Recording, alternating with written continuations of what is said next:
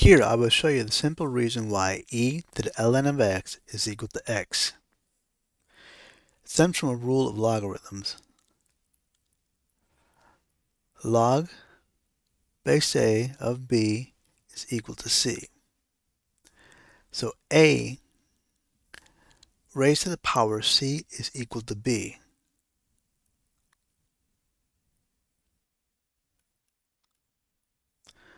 For instance, log base e of e. E raised to what power gives you e? 1. E raised to 1 gives you itself, e. So, we have log base e. Another way to write that is ln.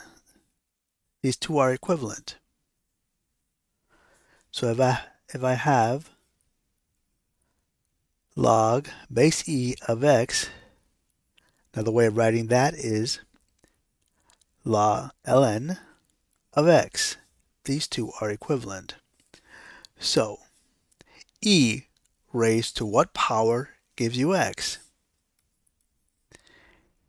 E raised to ln of x gives you x.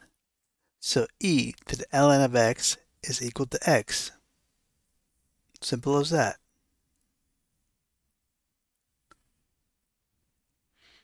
Thank you.